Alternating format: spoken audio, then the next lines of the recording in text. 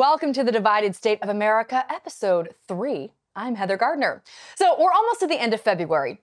I mean, not that time matters anymore, but as the days fall off the calendar, we're inching closer and closer to a time-honored tradition all Americans loathe, Tax Day. You better mark it. Congress is letting people starve, so you think they're going to give us an extension this year? I know. We all hate taxes, but our potential tax problems pale in comparison to those of a certain Florida man. Supreme Court clearing the way now for investigations to finally get their hands on the former president's tax return. That has got to sting. Trump stacked the court, held a super spreader party to celebrate the occasion, likely caught COVID at that event, but when he needed the court to help him steal the election and protect him from prosecutors, SCOTUS basically told him to go kick rocks. Karma is such a nasty little bitch, isn't she? That's why I got popcorn. Oh, I think it's worse for Donnie. Manhattan DA Cy Vance just enlisted the services of a legendary prosecutor who helped take down the Gambino crime family. Not the kind of move you make if you aren't bringing serious charges. It was at this moment that he knew. He fucked up. Seems a little salt.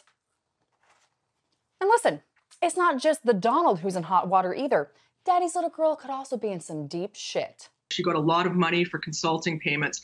We don't know the totality of it. We were able to specifically identify some of it. The question there is she was an executive at the company, so why is she getting consulting payments? This just keeps getting better, and I'm not normally one who takes pleasure in this kind of stuff, but fuck these people. They played the system, played our nation, and made out with hundreds of millions of dollars. To hell with it. Law and Order, The Trump Atonement is my new favorite TV show. It's got it all. Mob family, court drama, the son you know who's gonna squeal and take them all down, and a healthy dose of comical relief. Because Trump, stripped of his most precious commodity, Twitter, has resorted to full-page rage statements that I assume are delivered to newsrooms via carrier pigeon. The top of it just reads like a Twitter rant. This is something which has never happened to a president before. It is all Democrat-inspired. An election which many people and experts feel that I won. Just a fact check there, that's not true. In the meantime, murders and violent crime are up in New York City by record numbers. We will win. Where to start? In my mind, White House Barbie is sitting in a poorly lit room, furiously typing as Trump, the only person who'd hire her, shouts incoherently about stolen elections.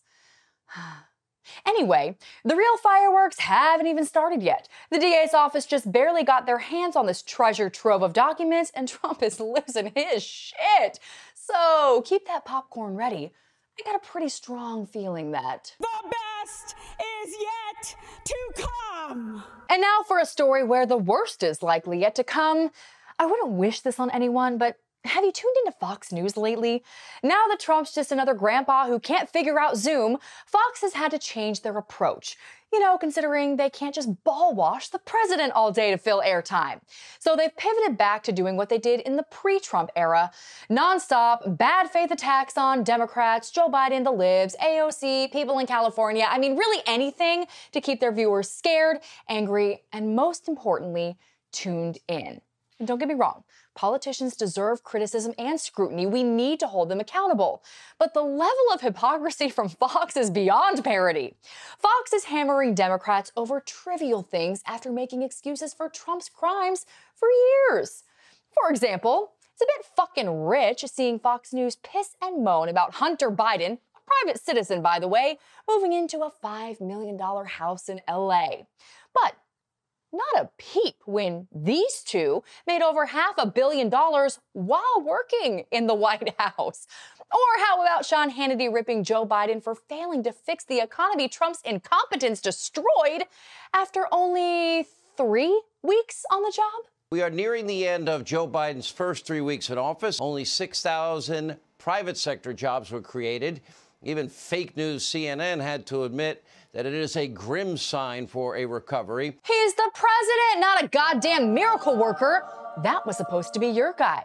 And Fox has wasted no time going right back to some of their greatest hits. Hell, some of these things are so predictable you could set your clock to it. Oh, yeah, right on schedule. Thousands of migrants marching from Central America with their eyes set on the United States. Migrant caravans. An election year classic. But the disinformation and the manufactured outrage on their airwaves is only half the equation. It isn't just what they show their audience, it's what they omit entirely. When presenting their case to the Senate, House impeachment managers showed horrifying new videos and presented a coherent timeline for the events of the Capitol riot. A historic event, kind of a big fucking deal, and every other network was tuned in. Whereas Fox was focusing on more pressing issues. Another huge controversy over the national anthem. And Fox did the same shit on Tuesday during the Senate hearing on the insurrection. The other networks were carrying it live. And once again, Fox is still litigating the damned anthem for the millionth time. Although, to be fair, it is Sean Hannity's favorite baby-making music. Ugh, gross. Anyway, all of this has always been within the normal operating procedures for Fox News and the grievance machine. But there's been a recent development that's pushing Fox in an even more dangerous direction: competition. Fox has dominated right-wing TV for 20 years. But that situation, that monopoly control, is starting to break apart. So what you have going on is this right-wing audience that's ticked off at Fox News for not being pro-Trump enough. Okay, not gonna lie, this has kind of put me in a difficult spot. Fox News tanking in the ratings should make me happy, right? But their competition is a whole different level of loony, and it's forcing Fox to jump aboard the crazy train. They've basically given up any news credibility. Even once respected journalist Maria Bartiromo has joined the ranks of the conspiracy cranks like Tucker Carlson and Judge Jeanine Wino. Welcome back. It's good to be with you tonight, and we apologize for the technical difficulties. One sec, I think I'm having some technical difficulties of my own. Sorry about that. Just needed a drink after all this nonsense. Where was I? Oh, yeah.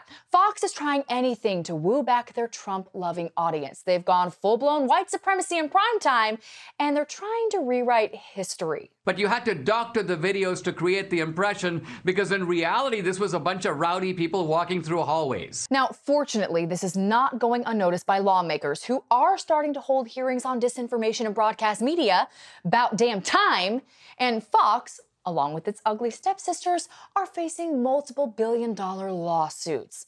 So will this finally get them to course correct? Oh, I mean, we can just really only hope. But until they face some type of consequences, don't expect the lies or bad faith attacks to disappear anytime soon, unlike Lou Dobbs. And I know I said this was all beyond parody, but I couldn't help myself. Pour a cocktail. We're about to blow your mind.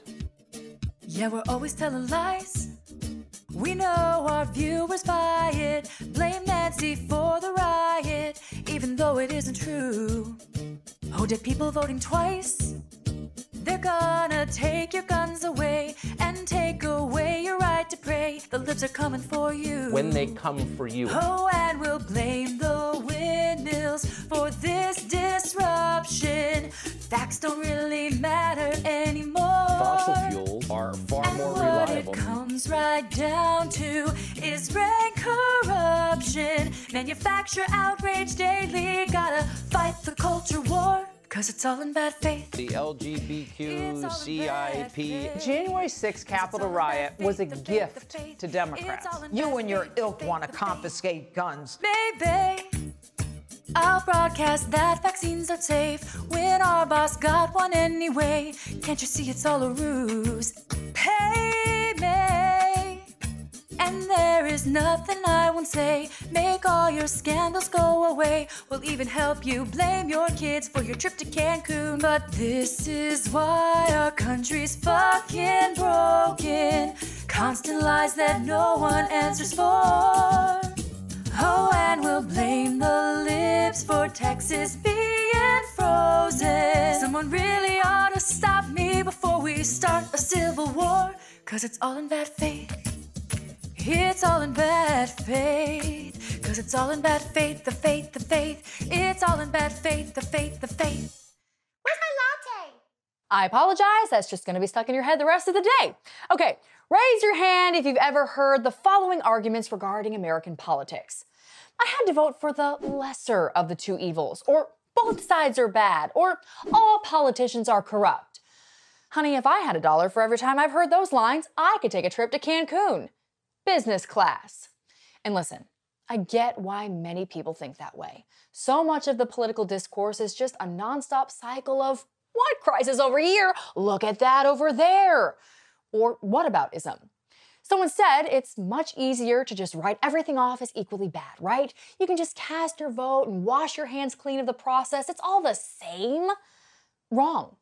The both sides argument is nothing more than a crutch used to conveniently avoid any examination of one's own beliefs or the parties in question. Exhibit A. We hit 500,000 COVID deaths in the United States this week. A staggering milestone. Here's what Joe Biden had to say. People we lost were extraordinary. They spanned generations. Born in America, immigrated to America.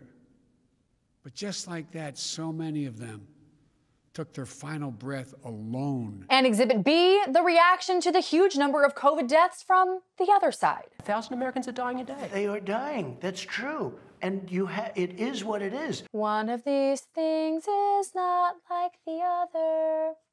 Or how about when historic wildfires scorched California?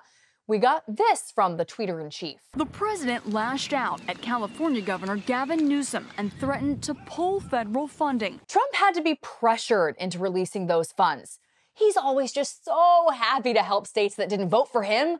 But when a once-in-a-generation deep freeze hit Texas last week, President Joe Biden announced he was having FEMA expedite Governor Greg Abbott's request for a major disaster declaration. But two evils, right? Let's stick with the disaster in Texas for a second. AOC, a constant target of the right, flew to Texas and raised several $1 million for relief there. Technically, Texas ain't her problem, but when disaster strikes, this is not just an issue for Texans, this is an issue for our entire country. Yeah, last time I checked, we were all Americans. Meanwhile, Texas Senator Ted Cruz hopped the first flight to Mexico, leaving his constituents and his dog out in the cold. But when Superstorm Sandy hit New York a few years ago, Cruz was an emphatic no vote on that relief package. No, I am tired of the both sides bullshit. Even on a policy level, the parties are not the same. Take the biggest legislative achievements from the past two presidencies, Obamacare and Trump's tax cuts. The Affordable Care Act expanded Medicaid across 37 states, provided a huge boost to rural hospitals, and cut the number of uninsured Americans by almost half. The provisions help Democrats and Republican voters alike, which is wonderful. We all deserve health care. And sure, we should be having reasonable debates on the best way to make it accessible and affordable. But only one side is concerned about actually helping people. Since passing in 2010, Republicans have constantly tried to sabotage or repeal Obamacare, which could leave millions with no insurance. And they don't even have a plan to replace it. Now, Trump's signature achievement, his tax cuts, take a guess who benefited from them the most. The Trump tax reform gave a permanent cut for high-income earners and corporations to spur job creation. But many used those cuts for one-time bonuses and stock buybacks. I'm so surprised! And hidden within that bill were tax hikes for everyday Americans, which go into effect this year. So tell me again, which party is fighting for you and which party is just fighting the other side? I'm serious here. Can you think of one GOP policy to improve your life that isn't rooted in fear? From guns to religion to healthcare to who gets to vote, their argument is never, look how we can help you. It's look at what they're taking from you. Making a vote for them the lesser of the two evils? A much easier pill to swallow. No, they're not the same. And to pretend otherwise just means you're unwilling to confront what you support and the damage your complicity is causing. And truly, I hate that we have two sides to begin with. I hate that naming our show The Divided State of America made perfect sense. Catchy though, right? But still fucking sad. This is our one America. Or at least it should be. And that will do it for the divided state of America. We're just going to keep calling it that until things change.